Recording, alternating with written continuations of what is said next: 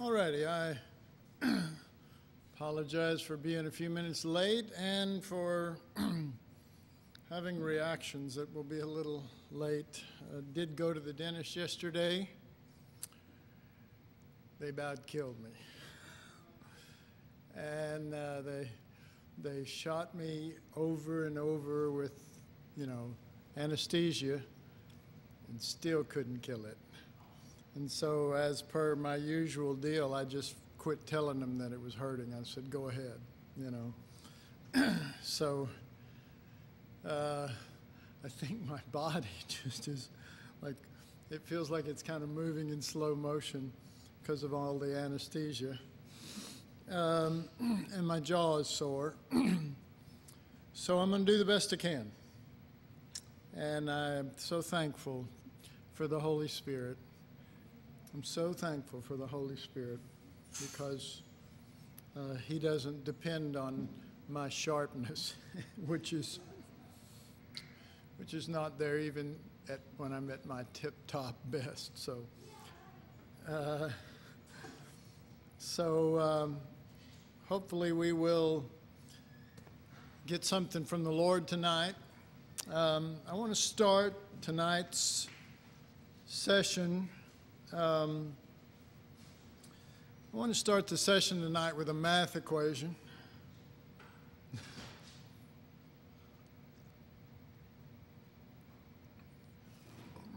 Just have to keep dodging that side the best I can. All right, my math equation, and I want to see how well you're comprehending this thing of the Gospels and their emphasis upon the kingdom. And I want to do that by, first of all, looking at the equation that I have on the board. Oneness plus the king equals the kingdom. Oneness plus the king equals the kingdom. All right, that was the simple way of putting it, just to add a little more meat on its bones, is to say being one with the king equals the kingdom. Or being one with the king equals the kingdom coming in earth. Is that helping a little bit?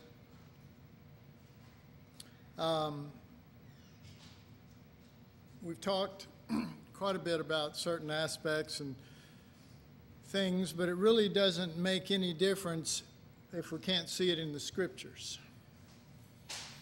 If we only hear some man teach, and that some man that I say with sort of a attitude is me, ouch, is because it doesn't matter which man. All that matters is that each of us individually be with the Lord, and we be with him by the Holy Spirit, because the Holy Spirit knows him better than we could ever know him, even if we spent, think about the disciples. They spent 3.5 years with him day and night. And when it came time for the cross, they didn't get it. Okay, so Jesus made this statement.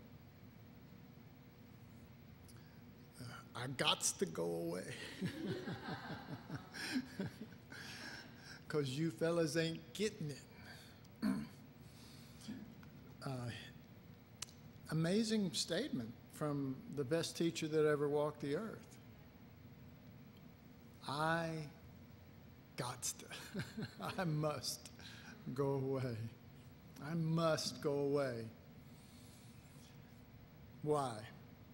So that the Holy Spirit will come and teach you me as I want you to know me. Therefore, everything that you've learned up to this point may be learning Jesus, but it is not yet in the category of knowing him as he wants to be known. Now, that's important. Let's put it this way. That's important to him. It's important to him. Well, same thing here. So I decided that tonight we would start with this equation and that we would look at a few scriptures and I would elicit your comments on these scriptures. So if you will, turn with me to Romans chapter 6. And I want you to consider this equation, oneness, and of course the word that's understood. I'll write the understood word on the board. It is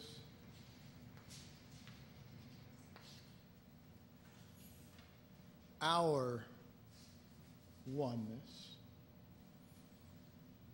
So it's understood that we're speaking of ourselves in this, our oneness. Our oneness plus the King equals the kingdom come in earth. Okay. Now, before we look at those scriptures, the point of this little exercise is to stop Debbie from making noise back there. No. The point of this exercise is to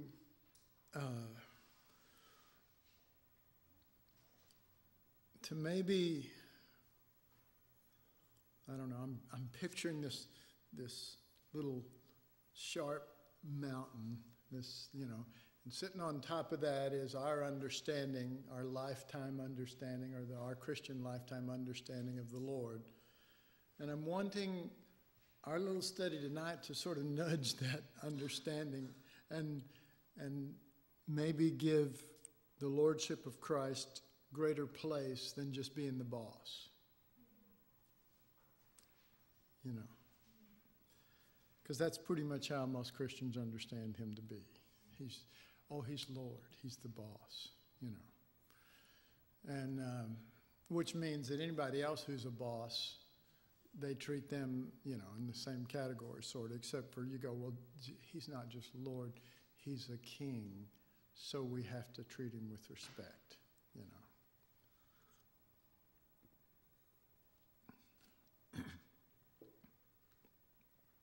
I've been drinking like a madman the last few days. All right, Romans chapter 6, verse 11. Now let's look at it. Let's think about it in light of this. Likewise, reckon ye also yourselves to be dead. Okay, just right there is a good little start. Because that's giving you a clue as to where we're going with this. If the negative side is death, then what's the positive side going to be? It's going to be life. Okay.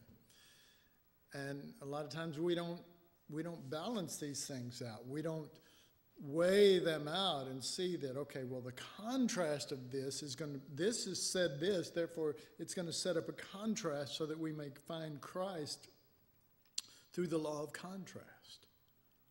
Through the law of contrast. All right.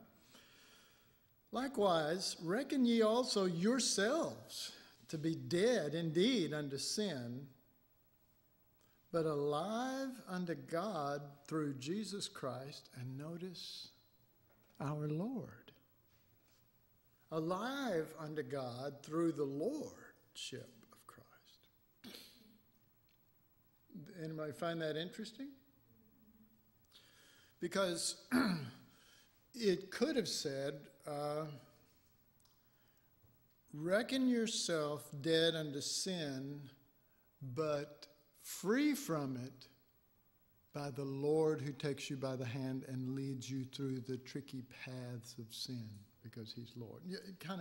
Does that sort of fit the basic picture sometimes we get of the Lord, that, well, he's Lord, so I let him be the boss, which means I let him direct me through this minefield of sin and problems, and because he's Lord, he's going to get me through.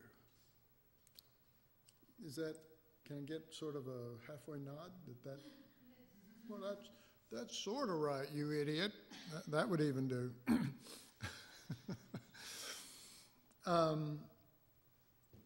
Okay, well, there's a scripture there, but it's more than a scripture now. It's a challenge.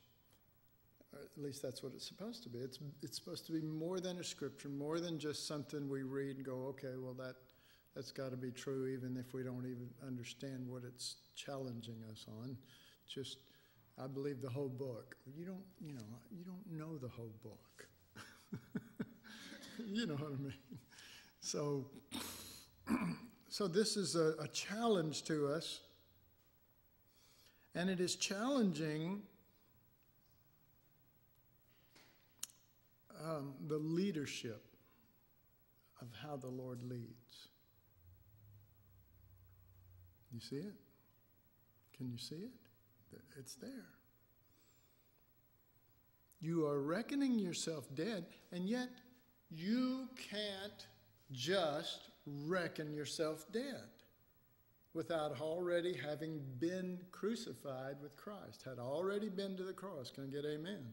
In other words, it's absolutely futile at any juncture to just go, oh, well, then I'm just going to reckon myself dead apart from the cross of Christ. There's this challenge, there's this sin, there's this something that's pulling me, and I'm just going to reckon myself dead. Well, good luck with that.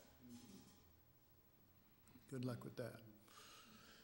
Because at best, at that point, all you've got is what you reckon to be true, not the truth from whence it comes.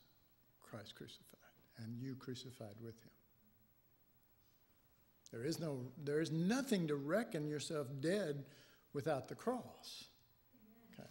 There's no magic that he's given you called the magic of reckoning, where you can just get in a situation and go, I reckon you, and you talk to yourself and you put magic waffle dust on. I reckon you dead. No, it's still you. And it's still scary. Therefore, you can't even do the first part of this without oneness with Christ in his death. Is that right or wrong? You can't achieve that. You can't achieve that. All right, it also tells you another thing. It tells you that just the fact of bringing up reckoning yourself dead means that just the fact of being dead with Christ, being crucified with Christ, does not just automatically work at any point at any time, that there is to be an agreement and a mindset of oneness in these things. I reckon myself dead through Jesus' death. Okay, so you're coming into agreement.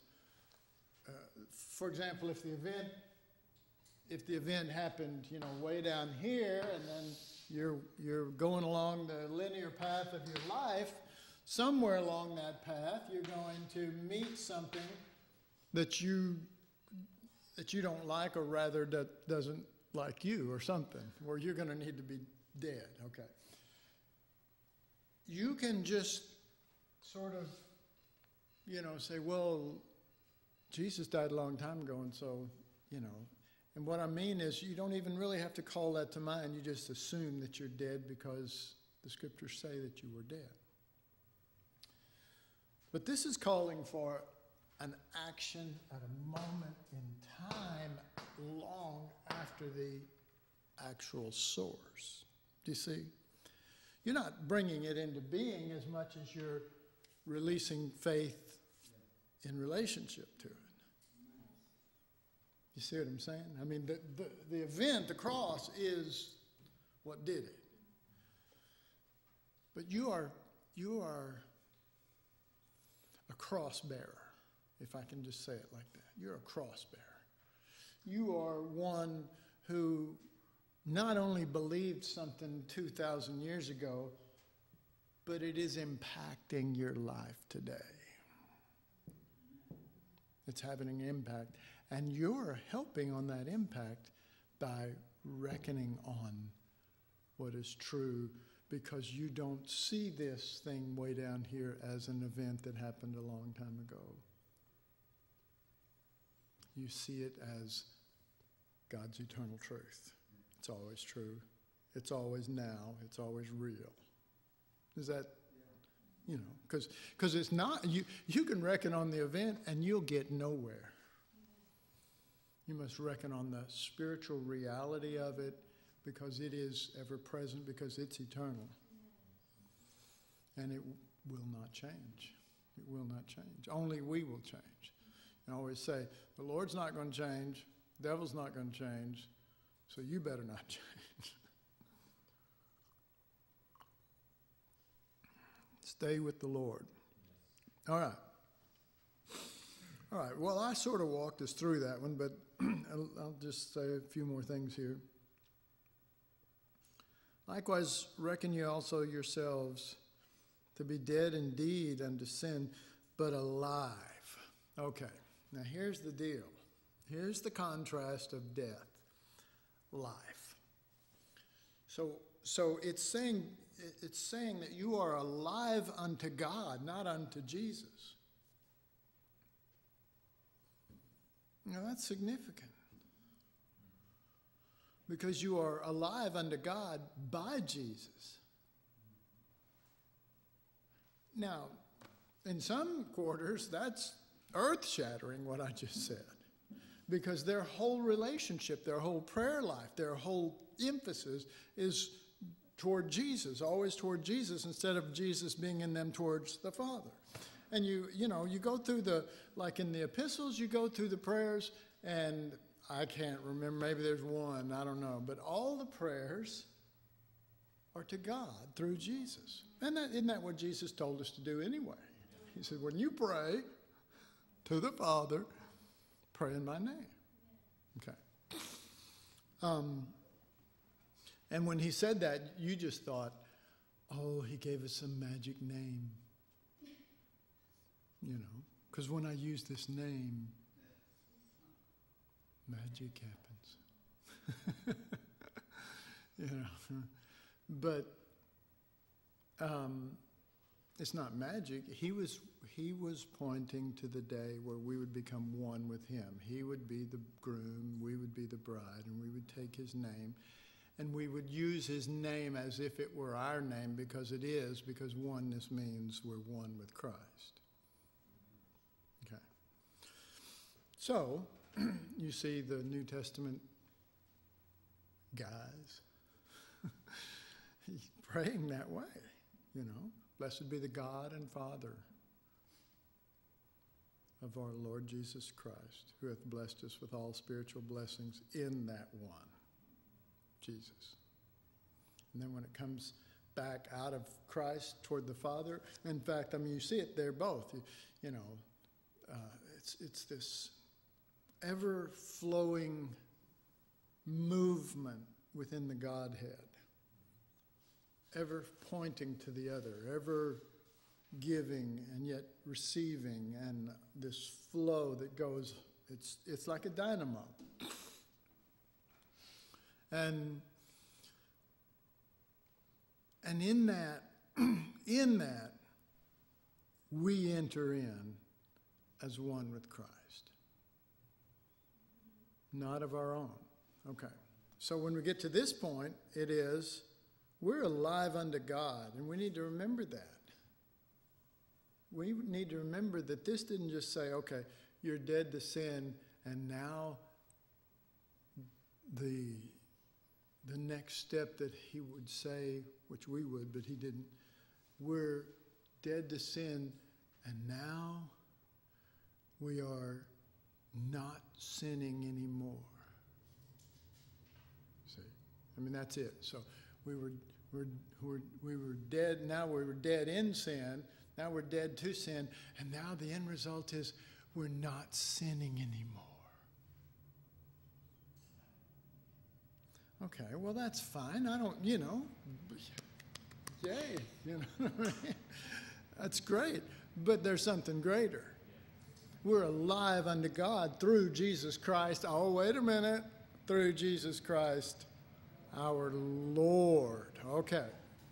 That's the kingdom. That's the kingdom coming in earth. That's the full ramifications, because the reckoning here is not just to reckon yourself dead, but alive to God, not by salvation,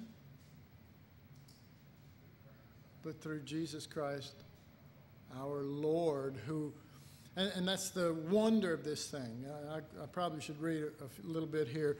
The wonder of it is that we have not just gained a new Lord, we have become one. We have become into intimate union, which was not true of other lords before us, other lords that we had previous. It's not true. This is a completely different kind of kingdom. Before I go to the next scripture to look at it, let me just read, excuse me. The thing about having a new Lord is that the relationship with this Lord is different than it was with the old masters. Seemed like I just said something like that. Anyway, we're not just rescued by him, which isn't that kind of what we think, that the Lord rescued us instead of the Lord married us, and that's the rescue. Wow. Made us one with him. That's the rescue? That's quite a rescue. All right. So we're not just rescued by him, but we are incorporated into him by oneness, and we partake of him. Now, to present yourself as a member is not the same as it was in the old lordships. In the new, all is new. Behold, I make all things new. That's what Jesus said. All right. And we have to get beyond that. When he says that, he doesn't mean I've changed a lot of things, but there's a lot that I haven't changed. You're still changing. He's made it new. You just now you're in the process of coming to the reality of what is new, or Christ, because he is the newness of all this. He's when you discover something completely new in this lordship that wasn't in any of the others, it's Christ. And that's brand new because you never had that before. Okay. I'm not assuming you're idiots and you're not getting this. I just feel the necessity of the Holy Spirit at times to try to express that more clearly. All right. Now you are one with the very one that you call Lord. All right. Wow, what a statement then. If that's true, you're one with the one you call Lord, then that should automatically start rearranging your viewpoint of when you approach Jesus as Lord. Because you're not just approaching him. The statement I said is, now you are one with the very one you call Lord. You're not approaching as if, well, I'm some sort of a slipshod servant that is, flunked out and, needs some help. I'm approaching the one that I'm already one with, and I'm approaching him on that basis, and he's going to respond on that basis. That's how he thinks. That's what he's done at Calvary. That's who he now is. He's one. He's got a body, and he's got a one, and we're that body. And he fills his body. All right. So if we don't grasp that, then we're coming to the boss and asking for special helps. You know what I'm saying?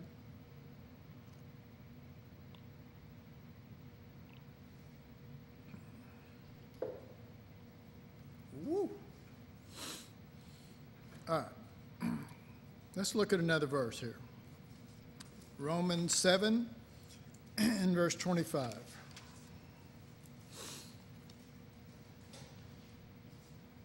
Now this is the one where Paul says, the good that I would do, I do not, but the evil I don't want to do, I end up doing. This is Romans 7. Anybody familiar with Romans 7?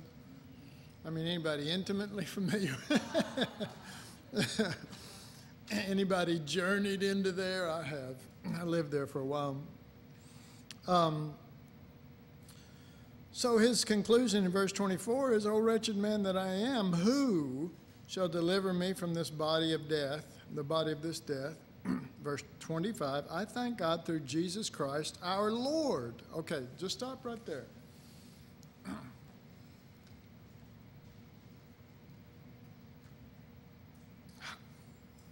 Anybody, does anybody have a comment on how in that verse oneness plus the king equals the kingdom? Anybody? I know we don't have our mics out, but I'll try to, if you don't go long, I'll try to repeat for the people that are on Skype. Oh, I didn't even see it there.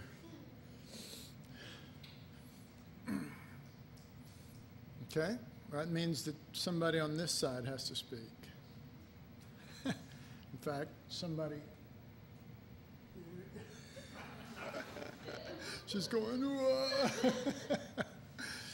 Sorry, those on Skype, I'm intimidating the students in the classroom.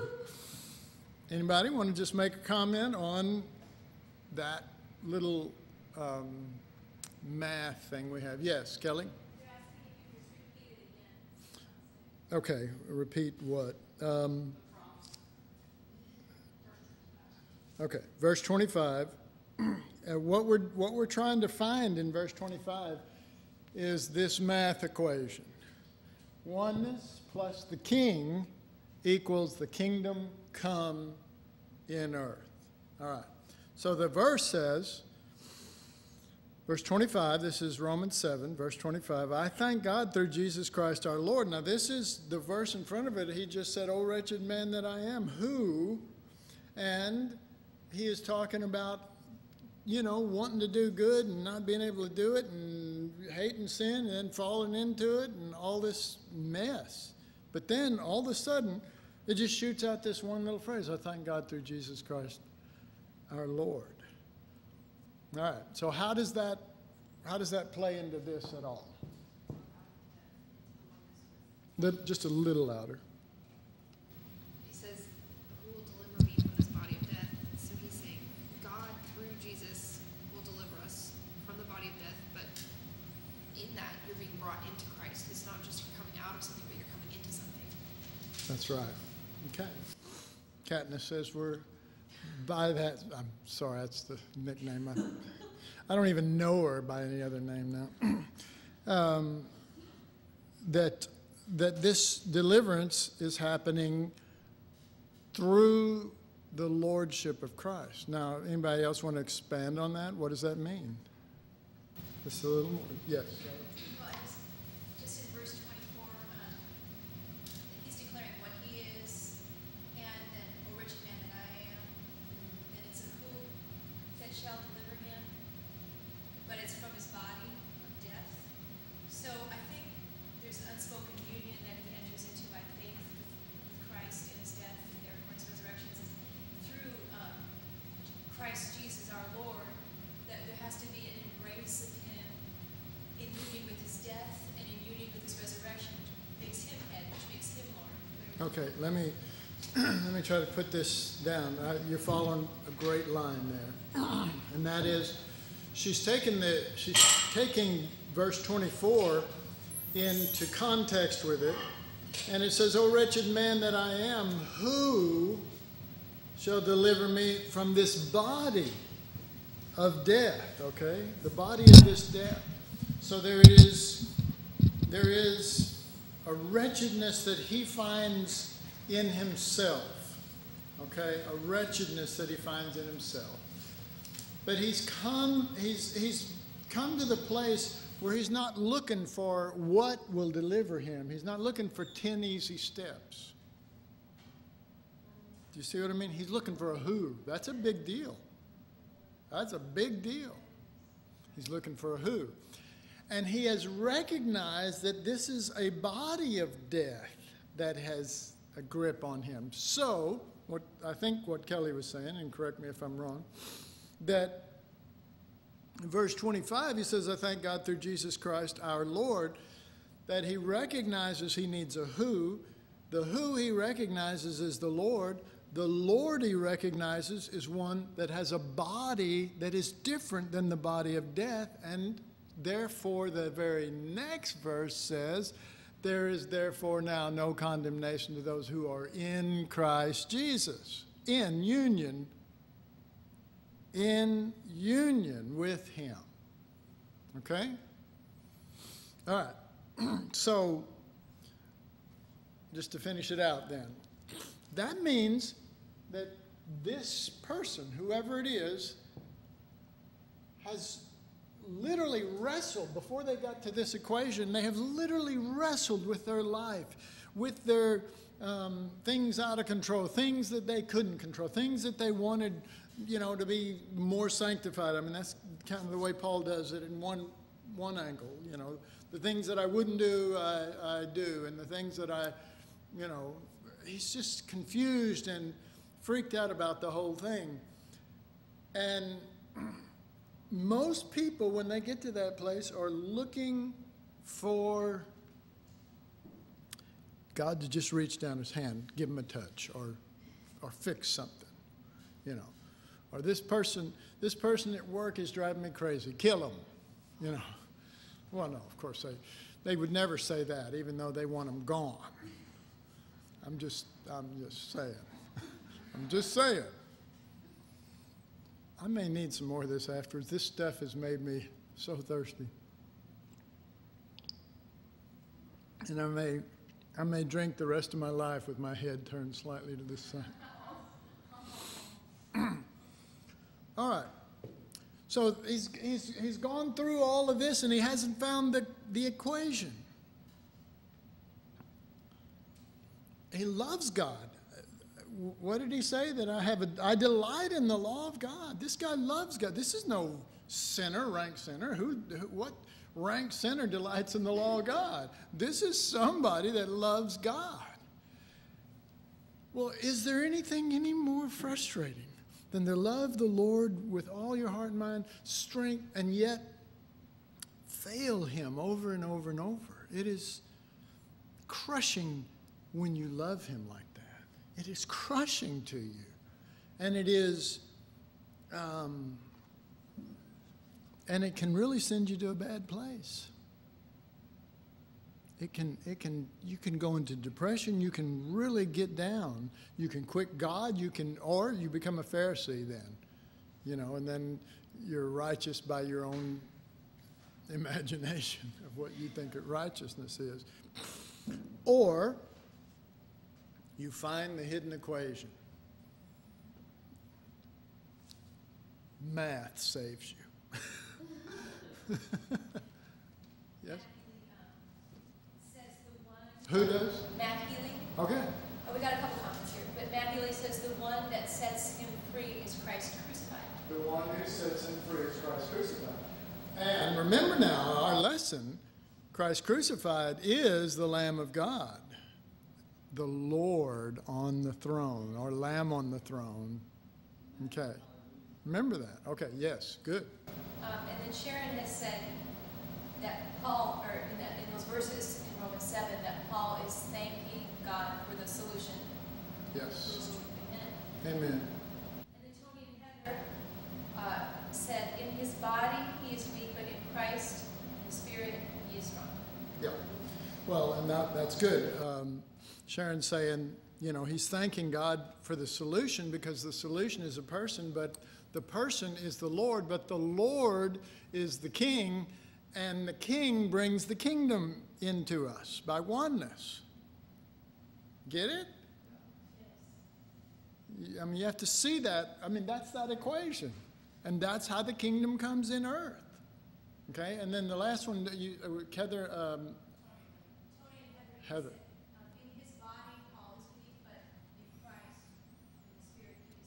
In his body, Paul is weak, but in Christ, in the Spirit, he is strong. Okay, because he's not strong. Christ is the strength of his life. Amen? And those who cannot stand to be identified as weak and frail and unable to do it will become Pharisees. It's hard sometimes for people. But those who admit their weakness and just say, you know what, oh wretched man that I am, but I thank God through Jesus Christ my Lord, then you get to see, Jesus said, there are some standing here who will see the kingdom come. Well, if the kingdom is, 1,000 years into the future, whatever, how did that happen? Well, it happened because they became one with Christ, the Lord, who is also the Lamb, and they began to manifest his nature. Manifest is different than produce his nature. It's a big difference. You can't produce this stuff. Well, let me say this. You can copy it. You can. And, Deb and I, when we were missionaries in Jamaica, we were given a parrot. And they had wild parrots all over the island, and his name was Pretty Paul. And we would teach him stuff. I would teach him a lot of stuff, I taught him how to say praise the Lord and what else. Anyway, I taught him stuff like that, And so, sometimes we'd have people over our house and we'd be talking to somebody, go, praise the Lord. And he'd go, praise the Lord. He'd join right in, And, the question is, was he intimately a part of that? Or did he just learn to say those things? Okay, well, I think that you may be pretty, but you're not Paul. You're Pretty Paul. You're not the Apostle Paul, you're Pretty Paul if all you're doing is saying it. And, sometimes we say it because the more you say it, the more you try to lay hold of it. I understand that. I don't have a problem with that. But sometimes we just keep saying it because it's a cover-up. And, the fastest road to the cross and therefore to the kingdom is just to go ahead and admit it. Go to that altar as often as you can and just say, Lord, I'm a mess. I just need you. But always keep that faith in the fact that even though you don't see it manifested in your life, it is just a step, it's just a faith away, It's just a small grasp away. And only God can bring you to that point. So there has to be trust in him, You say, well, I had trust in him and he didn't do it. Well, that's not the kind of trust we're talking about. We're not talking about, who are you, the Rock of Gibraltar? You last a couple of weeks or a couple of years, You stay with the Lord because the Lord's worth it. You got another comment up there? It's from Kelly. The one right not on stage. All right. This one's from Kelly. Let's hear it. In that same verse 24 in Romans 7 at the end, he says, who shall deliver me from the body of this death? And it's almost like he's introspective, looking at his own dead body or whatever. And I think that part of the equation is that he becomes one with Christ in his death. Like this death is his own death, his own wretched death. And like you were trying to crucify your own flesh or something. But there's a death that we come into union with Christ. It's his death on the cross. And faith and oneness in his death equals the kingdom. Because there's resurrection out of that death. Well, and that's right. That's absolutely right. When you're in Romans 7, you can become well aware of your dead state, that you're just, you're in a body of death. You're just have nothing that's going to get you out of it in yourself. And then there's another death that you have to embrace. People, I can't speak for most Christians that I know want God to deliver them from that body of death by giving them life. not Christ. Just victory really is really what they're looking for. And this clearly, and all you got to do is read chapter 6, 7, and 8, and you'll see the progression. It's there. And 8 is, as it were, the kingdom. That's when the kingdom has come, because oneness was embraced, and that oneness is in his death and in his resurrection, because you reckon yourself dead with Christ, through Christ, and you reckon yourself alive unto God. But again, you do not reckon yourself alive. You reckon yourself alive unto God through Jesus Christ our Lord, through the King who has all, who didn't come and keep the laws. He fulfills all things of the kingdom. He's the fulfillment of it. It is in his spirit. It's in his nature. It's in his essence. God just wants Christ in his essence. You're a candlestick, like in the tabernacle, and the candlestick is nothing but an empty vessel, and they pour oil in there, which is the Holy Spirit at work, and then you light that, and that just stays lit, and then now you're the light of the world. But you're not. You're just bearing him who is the light of the world, What time is it? Okay, yes. All right, go for it. So then Matt says so now we can carry about the dying of the Lord Jesus. So now we can, Matt Healy says, so now we can carry about in our body the dying of the Lord Jesus. Well, let me just say this, Matt. You are absolutely right. Okay, next one. It says what we need is another death and other death. Yeah. The dying of the Lord Jesus. Sharon says what we need is an other death. That's good. That's good. Instead of just another, it is another. But it is also very other. Because one is torment and torture, this body of death, and the other one is life evermore because it's Christ. Yes? And that response, because I just won't die. Okay, Matt, quit responding, okay? All right, let's try to get at least one more scripture in here. Romans 8 now and verse 39. Romans 8:39, and we're looking for this math equation in here. Romans 8:39 says, I guess we have to sort of read 38 into it like we should have read 24 into 25 in the last one. Verse 38, for I'm persuaded that neither death, nor life, nor angels, nor principalities, nor powers, nor things present, nor things to come, nor height, nor depth, nor any other creation shall be able to separate us from the love of God, which is in Christ Jesus our Lord. Okay. Now, don't you agree that most people read, they stop at that last part, that shall be able to separate us from the love of God, period. But the Lord never stopped. Paul never stops. The Apostle Paul he's always adding in Jesus, where we would probably not add in Jesus, because we've made it a thing. The thing is, we won't be separated from God's love. You will if you're separated from Jesus Christ our Lord.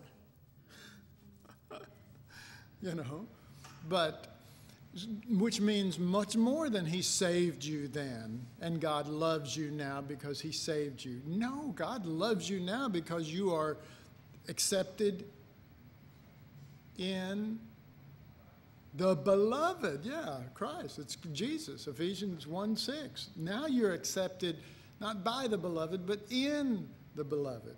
And he's beloved. And you are loved because you are him. You're one with him. You're not Jesus. You know what I'm saying.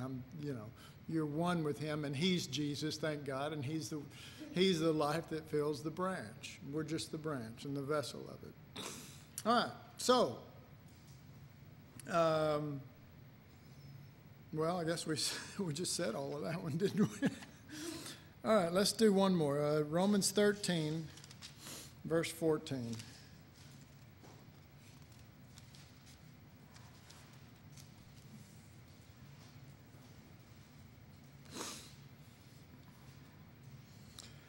All right, Romans 13, 14. Remember, we're looking for what?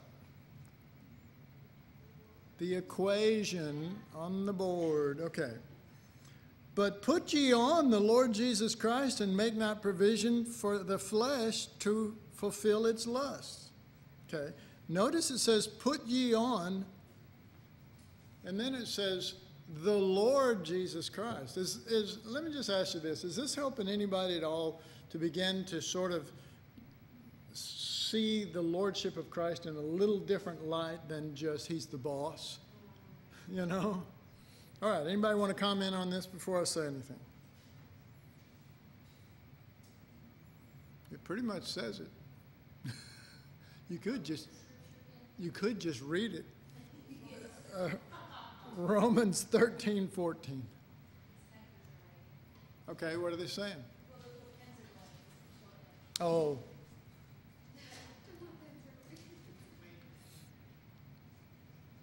Let this mind be in you.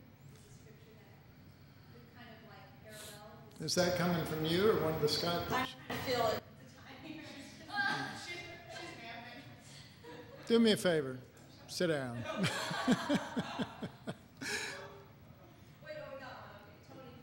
Okay, Tony? It's like he's saying he needs and desires our cooperation with him. Okay, he needs our cooperation, and I'm sure Tony's getting that from the fact that he's saying, put ye on. This is similar to the first one we looked at. You're right, Tony. Okay, somebody else? Yes, Jim? The putting on, the only way to do that is because we are one. And that's exactly right. We put on what is already true of us. And that means faith. And when I say faith, I'm not talking about your generic, faith that people talk about. I'm talking about a faith that grabs or grasps or holds on to oneness the way a branch would hold on to a vine if somebody was trying to break it loose. I don't know, just to hold on to what he says is true of us, instead of what we at that moment are going through and thinking is true of us. You have to, that's the kind of faith. That's the faith of the Son of God who loved us. Okay, you got any up there, Kelly? I was just kidding. You can stand up. The provision has been fully given, put him on. There you go. We've been saying that. But the provision has been fully given, put him on. Sharon said that. Okay, what else you got? Okay, Tony and Heather, a father who loves and knows what we need, which is him. A father loves, is that what you said? Who loves us and knows what we really need is him. A father who loves us and knows what we really need is him. And boy, isn't that true? What a good father. Because he's not going to get distracted. All right, well, let me just say it here. I mean, put you on the Lord Jesus Christ. That's the King. Okay? There's the King. Remember, we're talking about this equation. I keep trying to get you to just go, well, what that means is here it says put ye on the Lord. That's the King. The put ye on is oneness, and that results in, because it says it, you're not making provision for the flesh, but the kingdom comes through you by Christ, through the King. So anyway, that's that. Now that you got it, we're going to quit. All right, let's take a little break and we'll come back shortly.